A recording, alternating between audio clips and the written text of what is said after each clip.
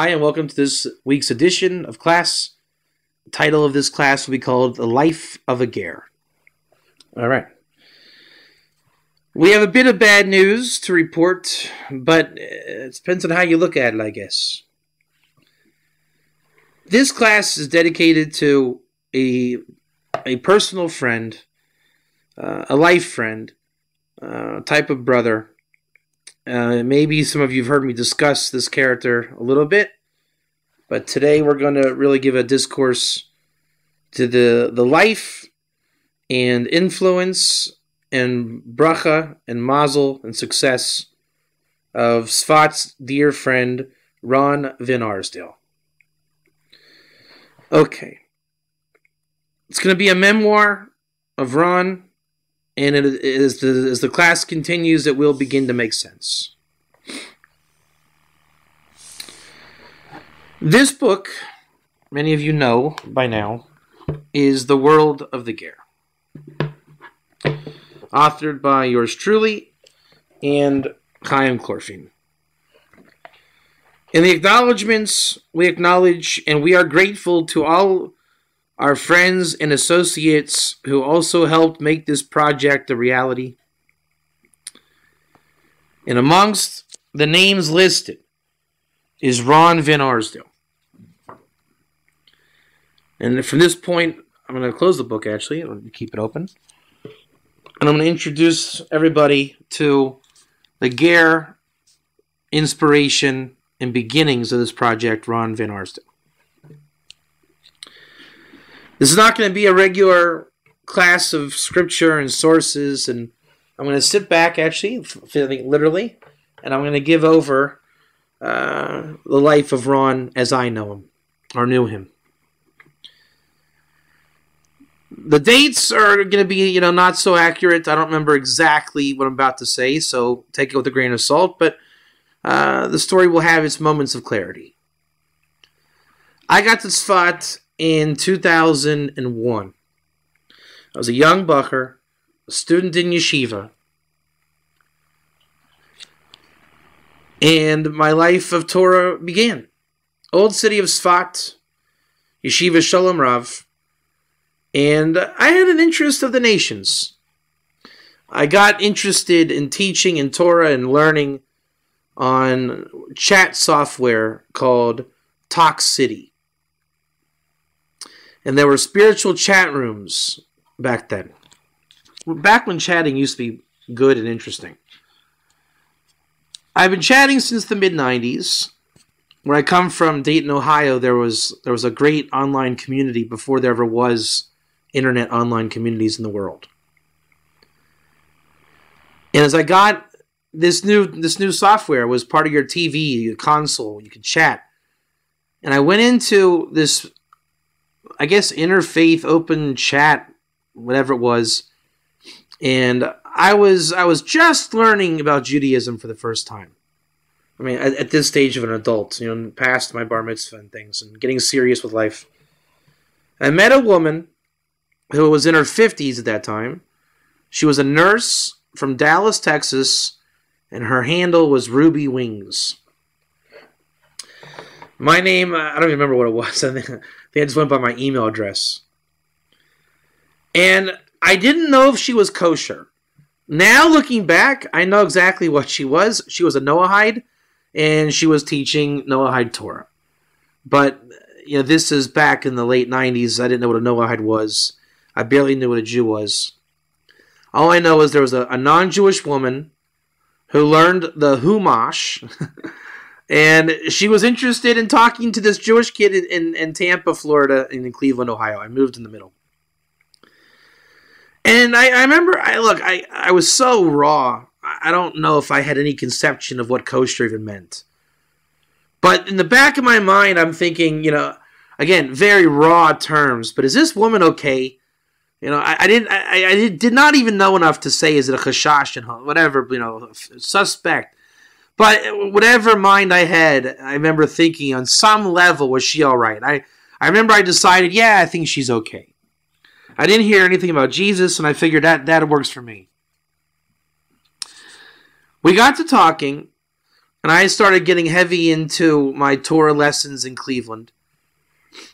And again, I grew up around non-Jews. My friends were non-Jews. And I always had the non-Jew in mind. For the sake of being a light to nations, before I knew what being a light to nations was, it just, as I got spiritual, I don't know, I guess I understood that was my calling. I didn't go out to be anything. I think it was a natural role. For example, this Ruby Wings, why is she talking to me? I'm just some young kid in the chat room. I certainly didn't have anything to offer. I felt I had potential, but, God sent, again, I didn't know who these people were, but God sent Gerim in my life. And how do I know it? Because I'm still friends with these Gerim today. My good friend Lisa in Cleveland today is a Ger, been my friend for 20 years.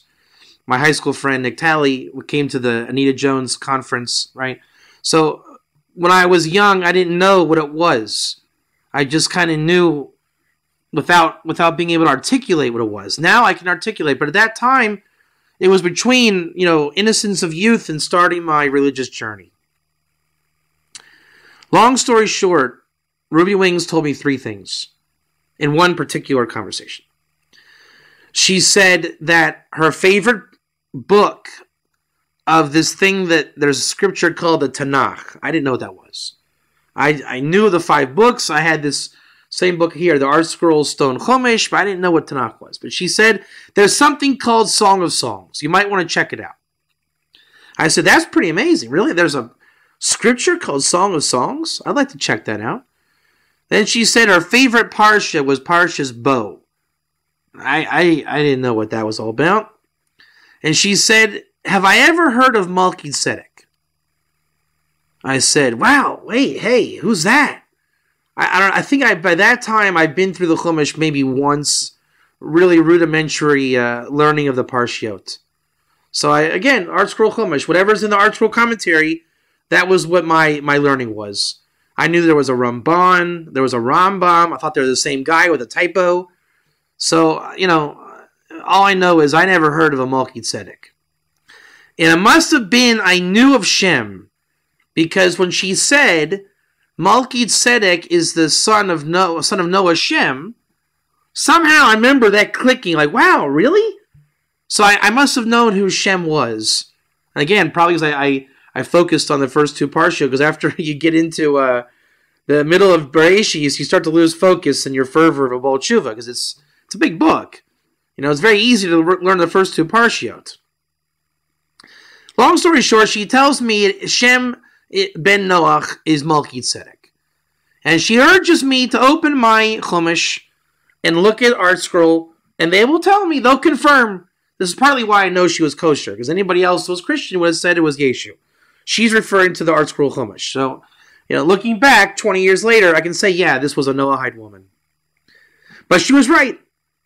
The son of Noah, Shem, he was called Melchizedek, and they bring the proofs, that the hints and the letters, the initial letters, the Melech Shalem spells Shem.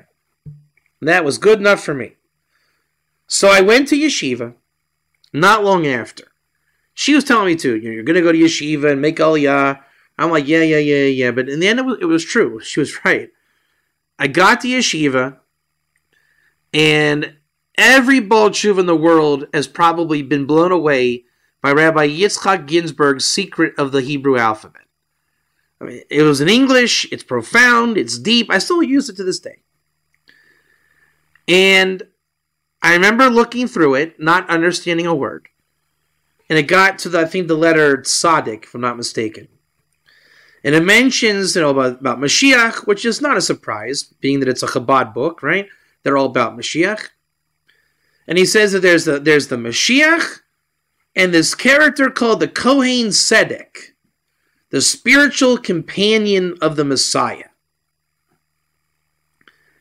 And this is where we get the common last name Katz. And I'm saying, yeah, all right, go Team Katz, for obvious reasons. I called Rabbi Ginsburg to ask him, what is this Katz?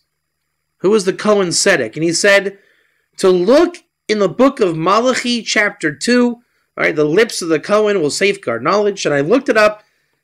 You and I just looked it up very recently, very much more in depth than it was 15 years ago. And it's a very profound teaching. My understanding of it has changed over the years, obviously. Today I have a whole teaching about it based on the blessing of Moshe Rabbeinu to the tribe of Levi. That's beside the point. And in the footnotes of Rabbi Ginsburg, by the way, for a side note, a footnote to this class, the definition Rav Ginsburg gave, the spiritual companion to the Messiah, I always wondered where he got that from. I never found it again. Until recently I saw an obscure midrash brought by Louis Ginsburg, the Legend of the Jews. He quotes the exact nusach of that midrash that he says Eliyahu is the Cohen Tzedek spiritual companion of the Messiah. So I finally did find out where Rav Ginsburg got that from. But in the footnotes, he quotes Tractate Sukkah 52b. And I remember being a young guy in yeshiva not long after I got there. And I had asked everybody in the base medrash, can you help me learn this Gemara Sukkah? I couldn't read for anything. I remember I asked all these guys, and some people tried, and I don't even know why it was so hard for them to find it. It's not that hard to find nowadays, but a couple guys looked at me and they said, what do you want to learn this for? I said, I don't know. I'm compelled. I want to know who this Cohen Tzedek is. So finally I got someone to sit down with me. And Rashi answers the question, who is this Cohen Tzedek? Now, two guys actually answered the question in the yeshiva. One was Rabbi David Klein. Told me that the Cohen Tzedek is mentioned in the Harachaman brachas, the last bracha of Birkas HaMazon. Did you know that? It says Mashiach in the second to last one, and then the last one is like bring us the Cohen Tzedek, which is Eliyahu. That's one answer. The other answer is Rashi's Sukkah 52b of the four craftsmen of redemption, Mashiach ben David, Mashiach ben Yosef, Eliyahu, and the Kohen Tzedek. Rashi says it's Shem ben Noach. I'm saying, wow. How is it possible that in the redemption with Mashiach ben David, and by the way, this is the only place in the entire Shas where Mashiach ben Yosef is mentioned by name. Also told over to me by Rabbi David Klein. So it's a very peculiar Gemara. And I chewed on it for a long time. Why is a non-Jew tied up with Mashiach and Gula? Hard question to swallow. That's why everyone said, what do you want to learn this for? It's so not Jewish. I'm saying, what do you mean it's not Jewish? It's the Talmud. It's Sukkah 52b. So now I got this complex now. We got Ruby Wings telling me about this Malki Tzedek. You got Sukkah. And then, shortly afterwards, I used to, on Bein Hazmanim, I would hang out in the Chabad English Library. And they had an excerpts from the Zohar Chadash in English. Back then, remember, I couldn't really learn Hebrew. And in Parshas Lech Lecha, it talked about Shem and Avraham, Malki Tzedek. Now, the word in the street is that Shem lost the kahuna to Avraham for blessing him wrong. The Zohar Chadash said that Shem did it on purpose in order to give the kahuna with a blessing to Abraham. So what did I do? I went out and I bought that Zohar Chadash in English from Chabad. Still have it on my bookshelf here. So anybody that ever told me ever again, Shem messed up, he was the kid of Noah that sinned and lost the kahuna, I always had the Zohar Chadash to say, hey, not true. And it always goes back to Sukkah, Rav Ginsburg, and Ruby Wings telling me this amazing Chiddush about Shem, Malki Tzedek. Then you find out in Tehillim 110, Malki Tzedek's bracha, right? Atak Kohen Li'olam Al Tibarti Malki Tzedek. And that's a whole discussion. Then you find out the church perverted Malki Tzedek. That's a whole discussion. Then you find out the Ramchal says in his Perush on the Tanakh that the anointment of Mashiach is the wisdom of Melchizedek. Then you find all these gems throughout Shas and the Talmud and Nister and Magi Mesharim and the Arizal. Everybody's talking about how great Shem Melchizedek was. In fact, when you look deep enough, you realize nobody ever said contrary to this. Nobody ever said that Shem was actually something other than great. It was just that once you translate it into English and butcher it well enough, you'll come across with a very bad teaching, like in Parshas Rei, you give your treif meat to the ger and you translate that as convert. Right? Eventually you make a grotesque error. Shem Melchizedek is the subject of those types of errors. No qualified rabbi in history ever spoke poorly of Shem. Only a modern fad of poorly translated tractate Nadarim has done such an injustice to Shem. After 15 years, I had a plethora of Torah of Shem that I wanted to teach, or could teach. Right outside this window, downstairs, is the cave. What do you call that? The eponymous, right?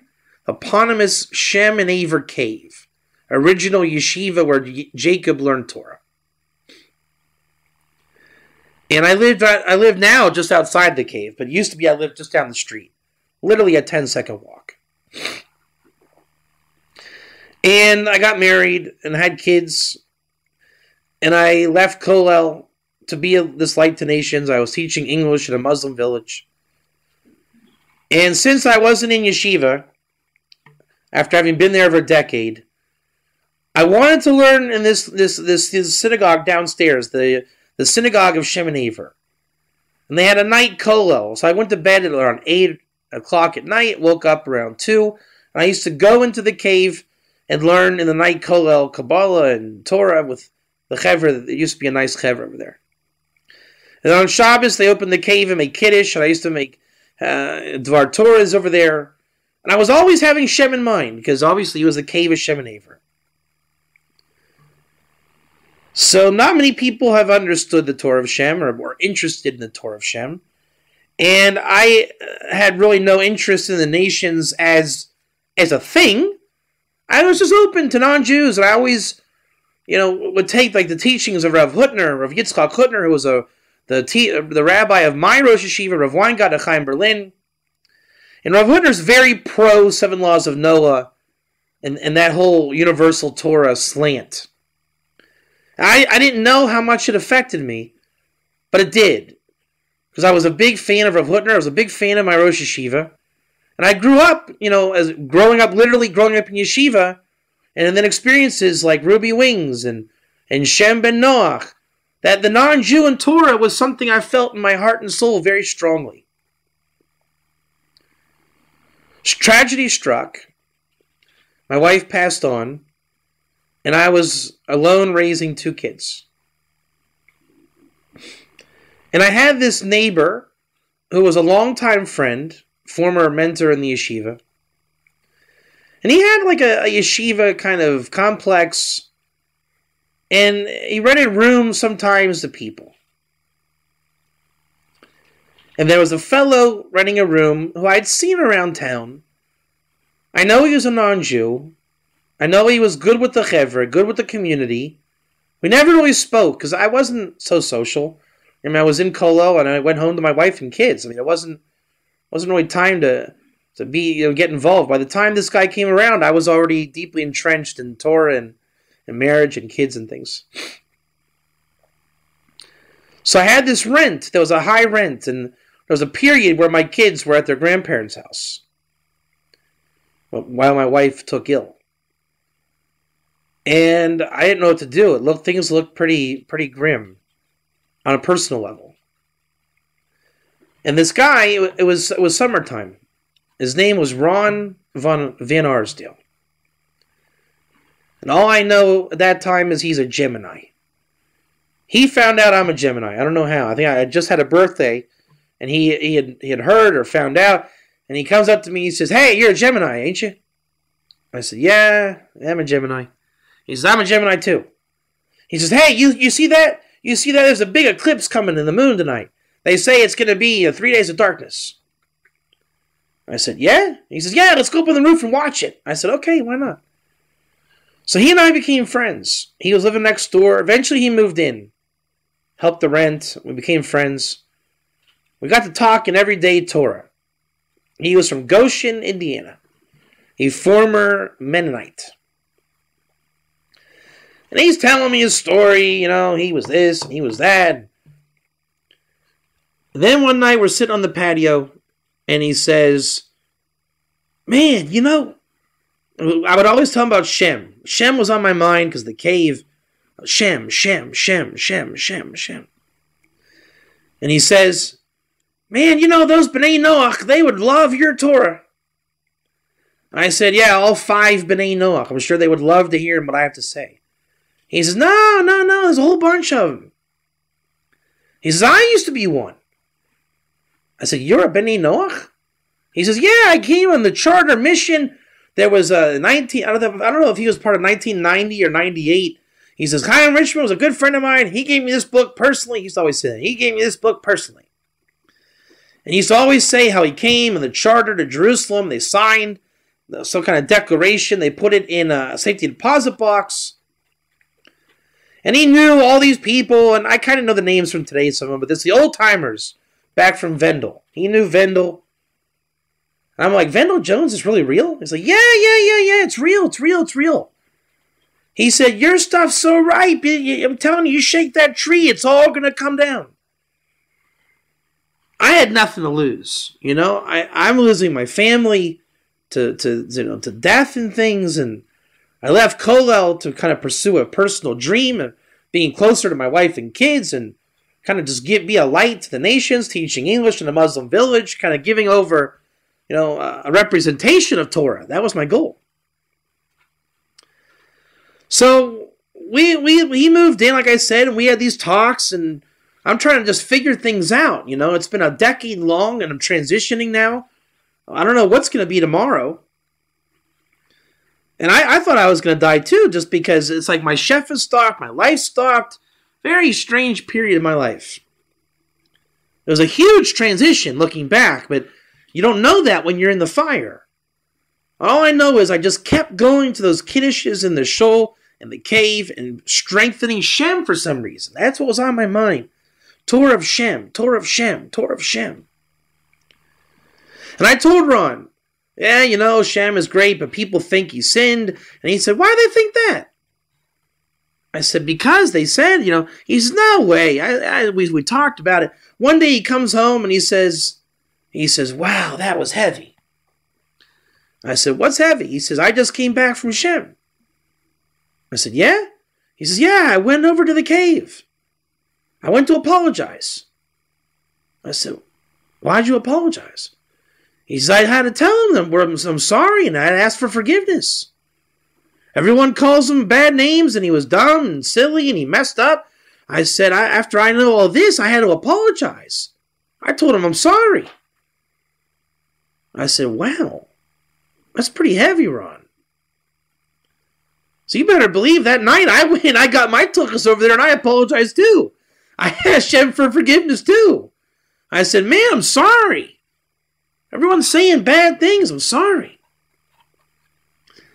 So Ron got me thinking. And he kept saying we have a bond because I'm a Gemini. That was his whole thing. If you're a Gemini, you were good with Ron. No matter what. No matter what. So one day, Ron was coming home late. And I decided I'm going to type on the internet, I don't know, something Noahide. And Noahide Nations came up, Ray Pedersen. I called him up.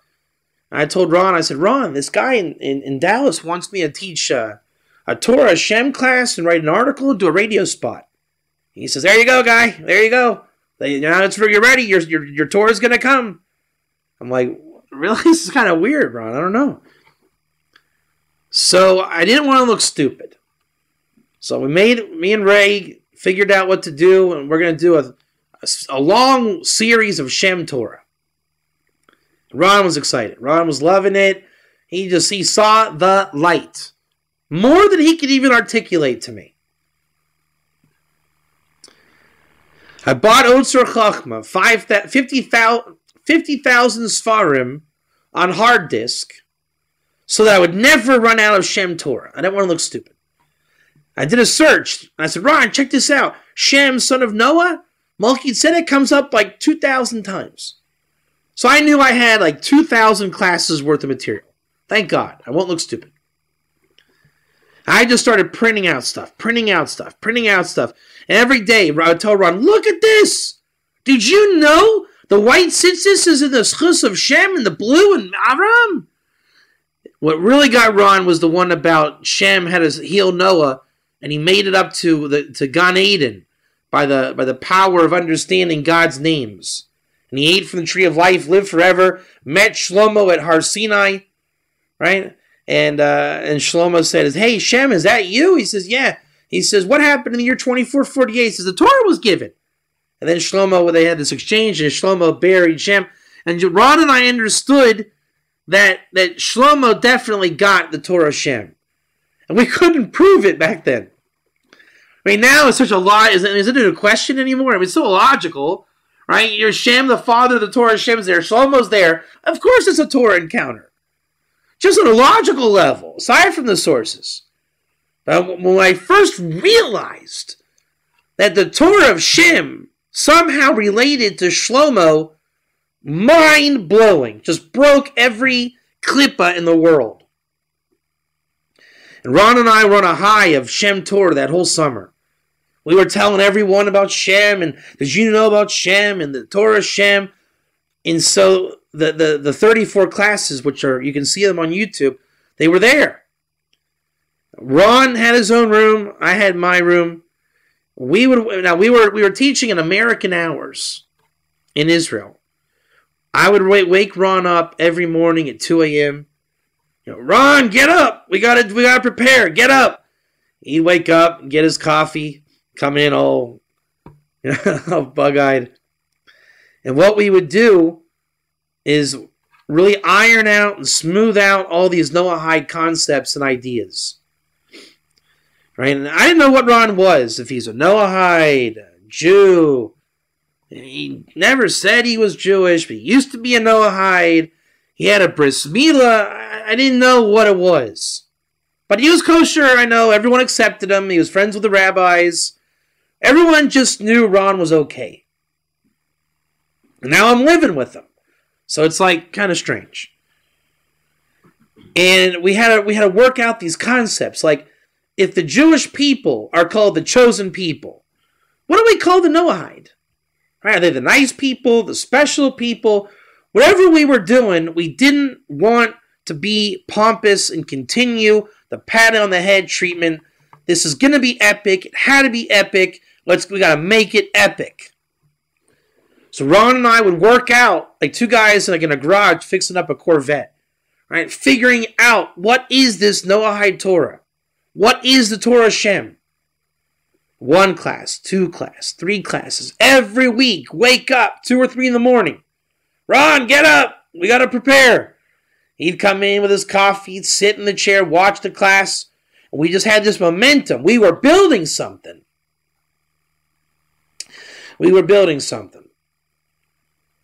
However, 6 months, 9 months, whatever it was, went by.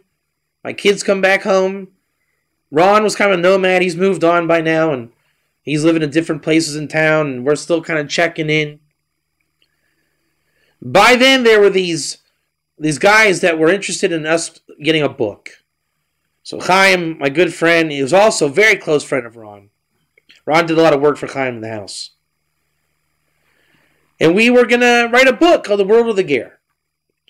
Now, Ron, in the beginning stages of Chaim writing the book, he and I would go over to Chaim's house for Shabbos night, Friday night. And we would hit Chaim with all these different things and trying to get him to see the Noahide Ger Torah point of view. I just started knowing Ger at that time. And if my memory serves me correctly, I told Ron he was a Ger. And he didn't say no. But it was like so new, I don't know. It didn't even matter at that point. Ron was just kind of in, so it wasn't such a shock. He wanted to marry a convert, so I drove him to the Beis Din in Haifa. He was going to convert. Never did. Just there was too balagan and procedures, and the girl didn't work out. He got a bris milah before I met him. And he told the guy that it was going to be, I guess, l'shem conversion. What else would you say? Back then, there was no infrastructure or precedent to base these things on. And he kept saying that there was something wrong with the mikveh.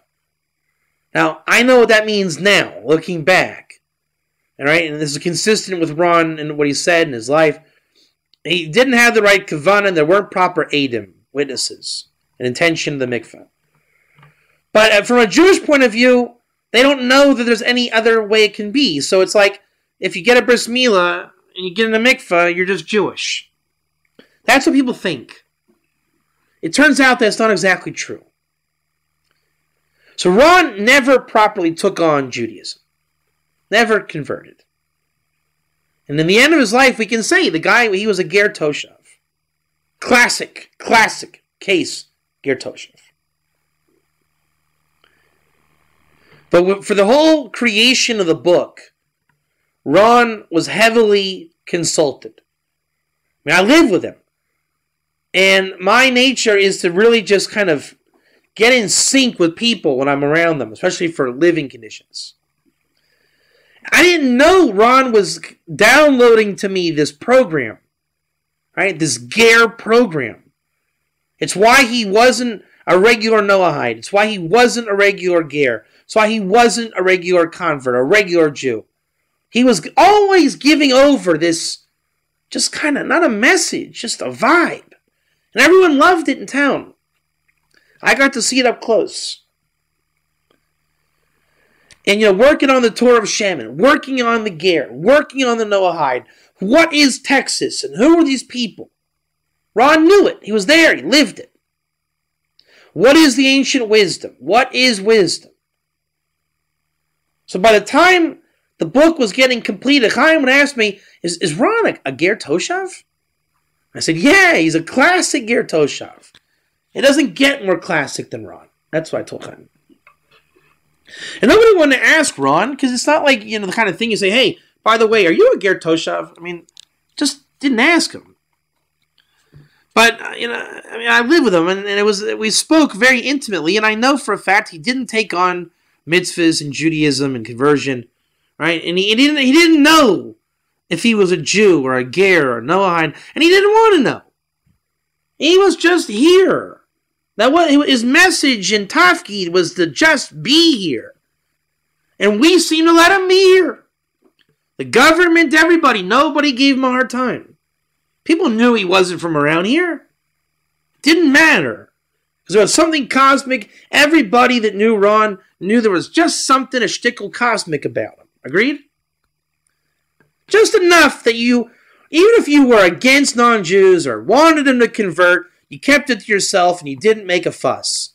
Jews make a fuss. This was one case where nobody made a fuss. Every rabbi in town respected him, knew him.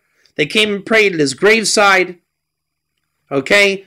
I mean, he was on the inner workings of yeshivas. Nobody had a problem. Unison. Even people he had machlekes with, that was just machlekes of men, nothing to do with him in terms of his background. And I wouldn't say everyone loved him. That's already what people say on the Hesped. Oh, he was the gadol ador and waiting. It's not what I'm saying. He was a man on a mission. He came on a mission. We respected the mission. We treated him according to the mission. And he brought out the mission in you. So when you met up with him, it wasn't about, hey, why are you here? He made you think, hey, why am I here? Everybody in town, he hit you in that little just enough. And maybe it was a self-defense.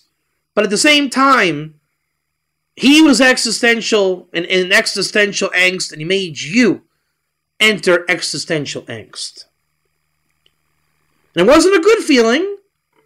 fact, there were times it was pretty harsh.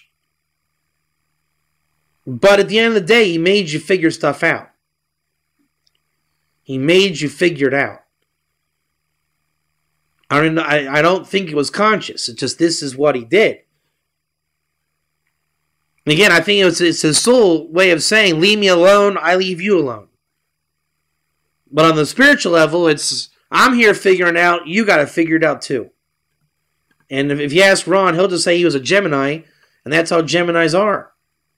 And me being a Gemini around him, it was too much alpha male.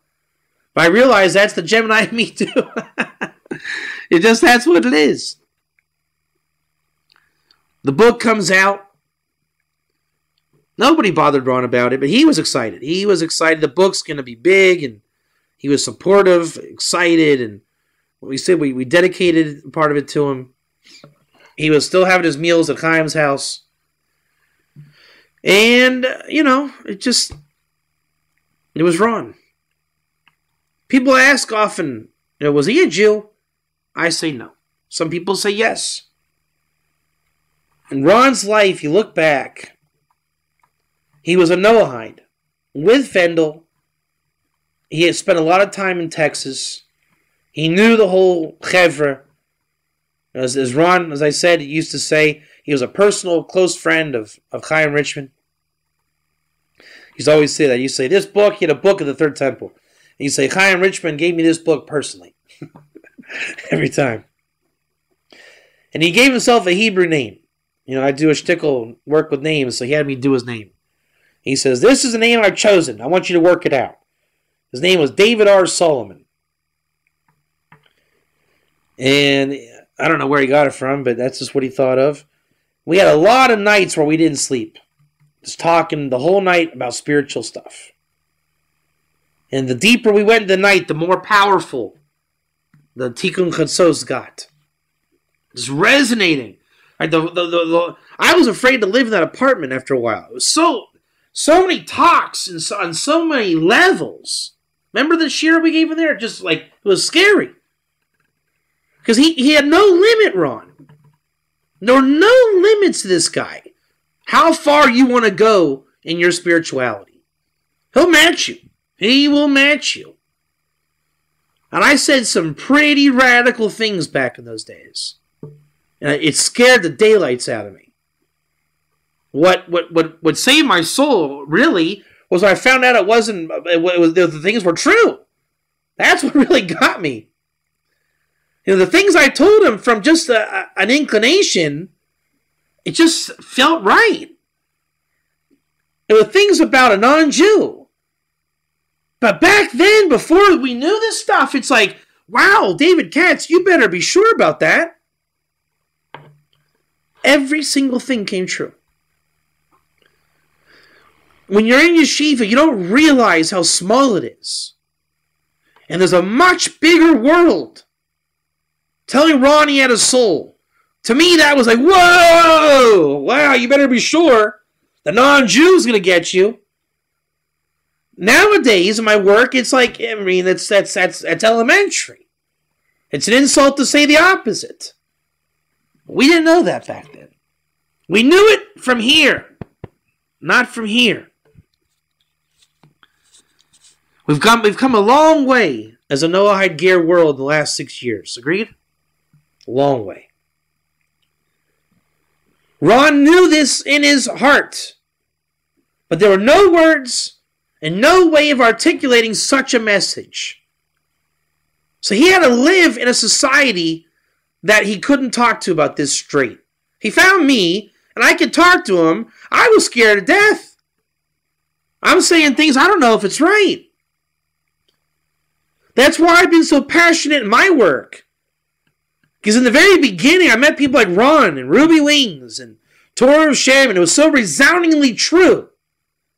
I met people, like Ross Bearden in the chat room and Ray Pedersen. Can we keep Shabbos? I look it up, and the Ger keeps Shabbos. Seems to me you can.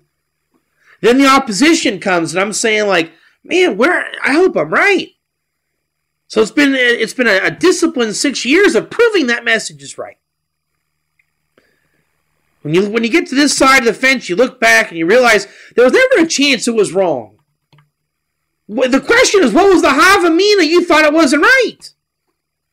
That was the question people need to ask. But I didn't know that then. None of us did.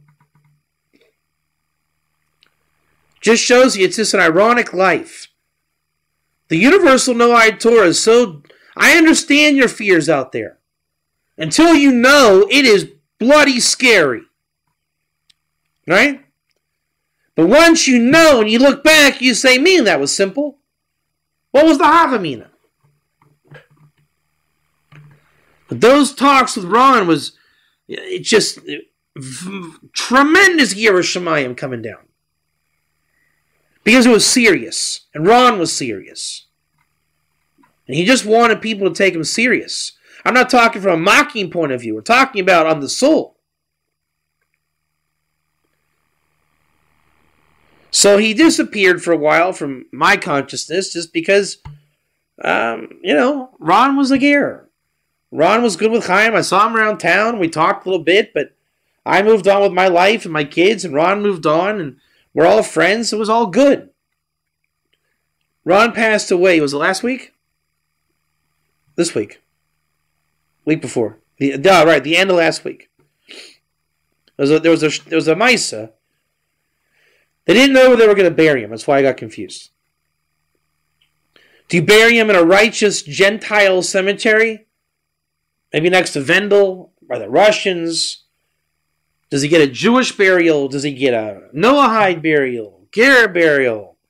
Who even knows about this stuff? Who has money to bury him? He took sick for a while. They kept him alive for a very long time. He was unhealthy. He had bad habits of living, unfortunately. Diabetes and stuff. High blood sugar. And finally, life got the best of him. People wanted to save his life, but there's only so much you can do. So they had to wait until after Shabbos to figure out what to do with where he's going to be buried. That's when people started talking.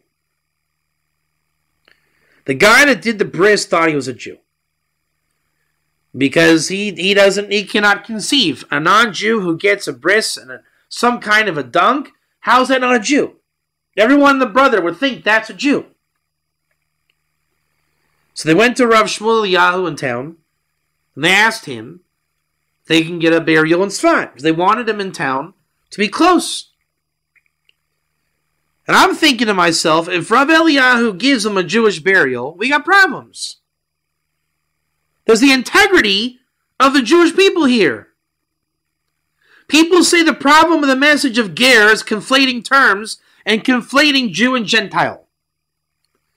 Do you get more conflating Jew and Gentile than giving a Gentile a Jewish burial?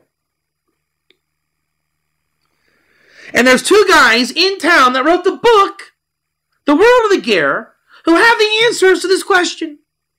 Not only because we wrote the book, but because the book was written by the inspiration of the guy who died. Every sector of this points at Ron. It's not like I wrote a book about Ron and said, hey, Ron, I know about you, and now I'm going to tell you. No, Ron wrote the book for us. Ron died for us, so to speak. Right? He went to Chaim's house a lot. He lived with me a lot. The book was written with his inspiration. And now someone's going to tell us he gets a Jewish burial. I don't think so. There is a certain level of responsibility of being a Jew. Right? It's called doing the mitzvahs. That's why you convert to Judaism. You get the bris, you get the mikveh with the kavanah, with the edom, with intention to fulfill mitzvot. Ron did not want to do that. That is on record as me saying that. I lived with him. I'm his friend. Spoke with him. Follow-up friendship. All right, the guy was not interested in doing convert mitzvot. There's no way to say a Jewish burial. What is a Jewish burial? It's rabbinic in nature, I believe. I don't know exactly where it's rooted from, but it's one of those things that Jews just know to be Jewish about. The only one I can think of offhand is, how do you know that Jews don't proselytize? Because a Jew just knows that. It's a Jewish thing. You just don't do it. Right? We don't proselytize, and we have restrictions in Jewish burial. This is one of those things. So they called the guy that did the bris, and he said he's Jewish. And then they played small head and said, okay, good enough for me, bury him in the Jewish cemetery. So they did. And some people had issues, and some people didn't know enough to have issues. And the way it went down, okay, I understand. They wanted him close by. They didn't want to look into it. Playing small head, a little bit of ignorance. Okay, whatever. What can you do? But I will say this. In my work, there are certain philosophical questions that people cannot understand with Ger. Number one, is there conflating terms of Jew and Gentile? We've answered those questions. Ger strengthens the division, not the blurring of lines. Number two, does a non-Jew have a soul? The answer is yes, and you should be smacked in the head for asking that question. Number three, does the non-Jew get the world to come, i.e. a reward? Yes, and you should be smacked twice in the head for asking that question. It should be obvious to you. A lot of these types of questions have been asked, and we've answered them all. I'm not going into them in this recording. Go on YouTube and watch the 270 videos. 3 slaps for asking that question. But one of the biggest questions that people ask, and it's not that I think it's a good question, it's a better question than asking the stupid questions everyone else asks. Does a non-Jew have a soul? Get a life. Is it better to convert and get the reward of a Jew and maybe be a bad Jew than to be a great Ger Toshav non-Jew and not have the reward of a Jew? Under the premise that the reward of a Jew is better than that of a non-Jew. Now, I'm not so much going to take an elitist approach here, but I don't know if I have an opinion. I don't know if I let myself have an opinion. But there are those that think that the Jewish reward is a better spiritual reward than the non-Jew would receive. They base it on the Ramchal that they learned wrong. If you were to learn the Ramchal right, you would understand why you learn it wrong, which I'm also not getting into in the scope of this recording. I have a hard time believing that an Erev Rav guilty of trespass convert has a better reward than a totally Lishma, in love relationship with God, Ger Toshav. That's my opinion. Jethro didn't convert. Are you saying that these low-grade backyard conversions get a better reward than Jethro, who chose to not convert for the sake of upholding the Torah, the highest level, and sanctifying the Ger of the Torah? Okay, that's a couple slaps in the head for those of you who asked that question. But Ron's not done. If Ron taught me about Shem in his cave, in the forgiveness, and talking nicely about the sages, and understanding the sages correctly, and Noahides, and Vendo Jones, and Rabbi Richman, and Chaim Chlorfine, and all these people in Texas. And just, Ron taught me everything about this. Everything. The confines of my home, how to prepare for a class at 3 in the morning. We called it boot camp. If I know anything about Kabbalah, I will tell you this. Ron was given a Jewish burial in Sfat. And that burial was given to a non-Jew. Not that it matters. And his soul has gone up to Shemayim. We know that to be a fact too. Concurred? I don't really care what his soul was, if it was Jewish or non-Jewish. Because if you learn enough Kabbalah, you'll realize that's not a question.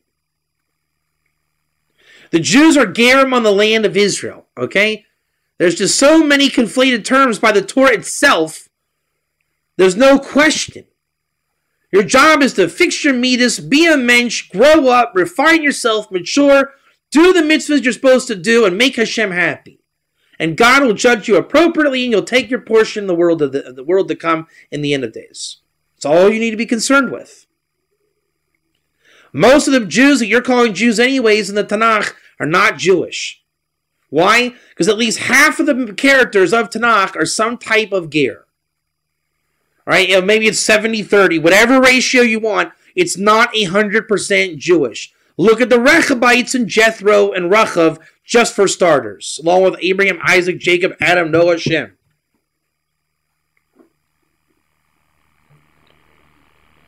But in Kabbalah, there's something called Mayan Nukvin. When you sleep, your soul ascends with the daily learning and wisdom and code. And you upload your data to the mainframe, the world of Atzilus. And whatever effect you have, you bring down the Shefa. That's how Kabbalah works. If I today learn the secret of whatever question somebody asks, I got it. David Katz figured it out. When I go to sleep, that answer ascends as my soul goes to the Mesivta de Rekia. And there will be a Shefa of Mayan Duchrin, male waters coming down. This guy over here tomorrow will stand up and say, I get it. That was simple. How did I never know this before? Because I answered it for you. So the Shefa came down. This story is prevalent in the Talmud and the stories of rabbis. They labor 20 years on a question. And some layman over here gets it just in a snap of a finger. That's what we do. We unlock the heavens from our work down low. It's called the Saruta de la Sata. To cause an awakening from below. To trigger a response from heaven. That's how the redemption will come. That's how all Torah works. Everything is for down here to bring down more Shefa down here so that we can clarify, refine, and repair this world. When you sleep, this happens. When you die, it happens. That's why when the Gadol Ador dies, that's an aspect of Mashiach and Yosef dying. Why? It sends up the Mayan Nukvin. Right? Read the Arizal, the first 2 chapters of Eitz Chaim. It's there explicit. The 10 martyrs of Yom Kippur were this.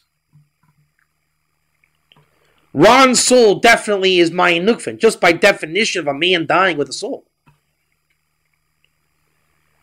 And we can see in the Acharayim of his soul what that soul mission was meant to do. Reveal the Ger. Reveal all this stuff. Because he did it. Ladies and gentlemen, there's a book here that he inspired personally and alone by himself. I lived it. I was there from the beginning. He told me about Noahide, called up, the book, he's in there. Okay, the guy did it himself. Nobody helped him. It was in his soul. He couldn't not do it. In the Sfatis, they couldn't not give him a Jewish burial. Ron was sent to unlock these mysteries. Maybe he was sent to help a guy in Idaho. I don't know. As far as I'm concerned, with what I've seen in Sfat, the guy maybe he did 20 billion tikkunim. As far as I'm concerned, what is relevant to me, as if I matter here, but the point of discussion, the guy inspired a book, he inspired a movement, there's a worldwide Ger movement, and I blame Ron Van Arsdale for that movement. In the best way possible. His soul brought it out of me, out of you, out of Chaim, out of everybody he knew. This is all that anyone ever figured out. Maybe I took it a little bit far to an extreme, writing a book about it. All right? But we all got the same message. You and I have had many talks about Ron. It's the same message. What is a Ger? What is a Jew? What is a Noahide? That's what his message was. And when his soul reaches its place in Shemayim, wherever it may be, there's a question it's going to answer. Shemayim will ask him, Ron, are you a Jew or a non-Jew?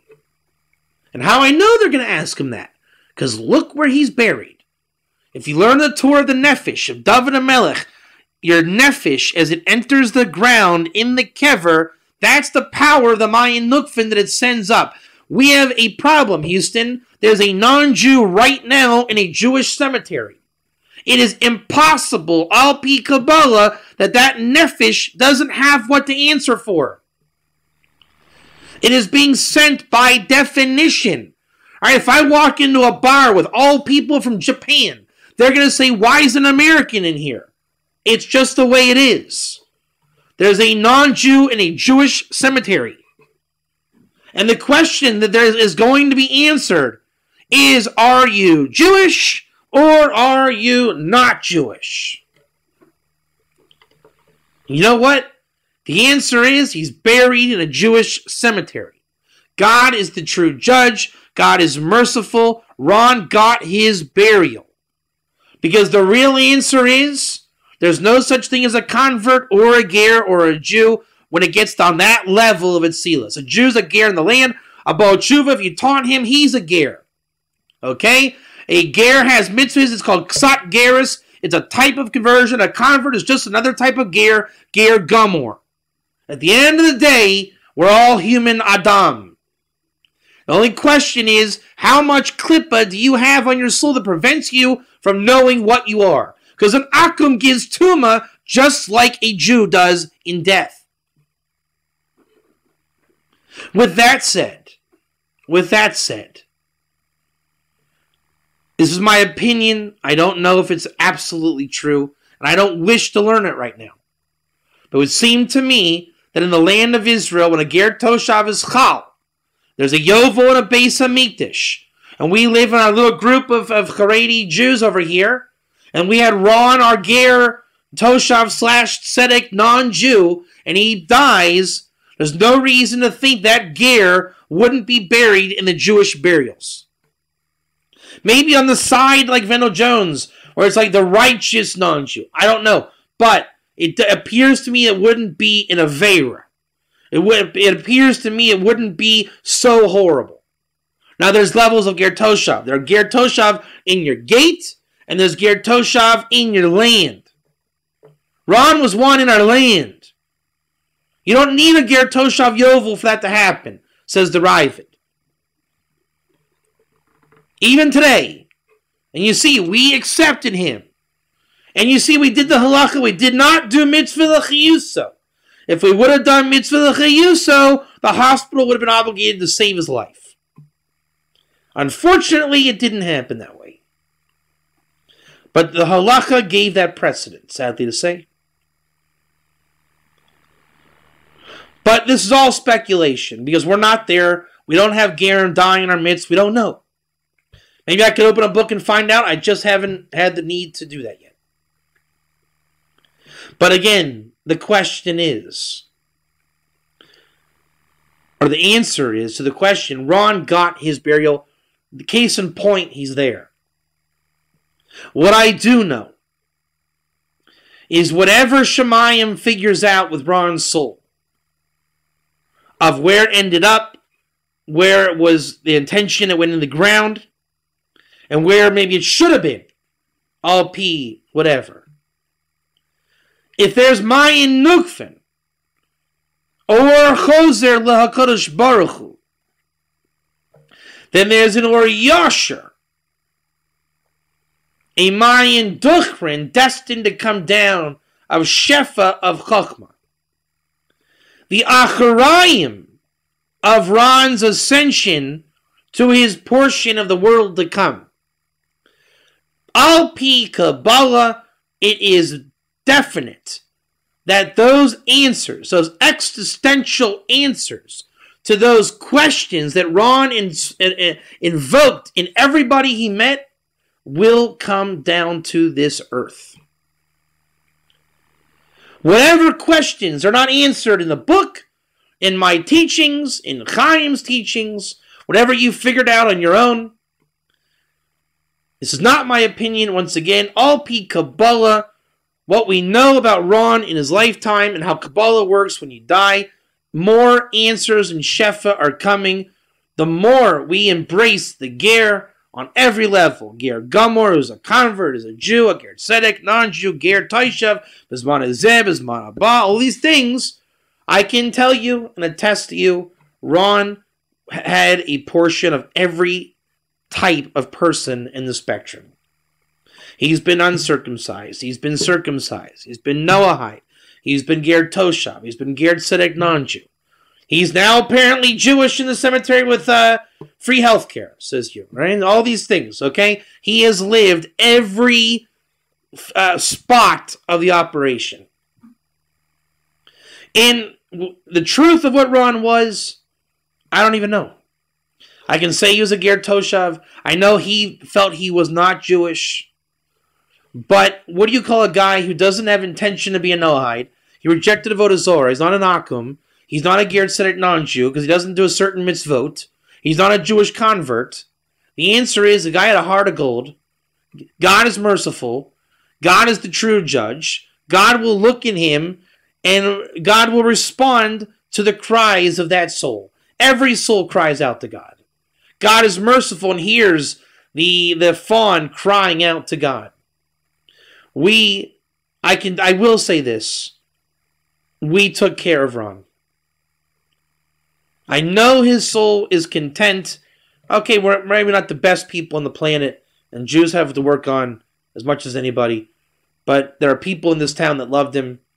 We lived with him. He was among us. We accepted him. He accepted us. He died in the Holy Land. I can only speak as much as, only God, Ron's heart knows what Ron's heart knows. All I can say is, hopefully we did you justice, Ron. We know that you did us more than we ever did you. And that you inspired more than you know. There's a world of Ger in your merit. Alone. Nobody whispered the message in your ear. You whispered it into our ears.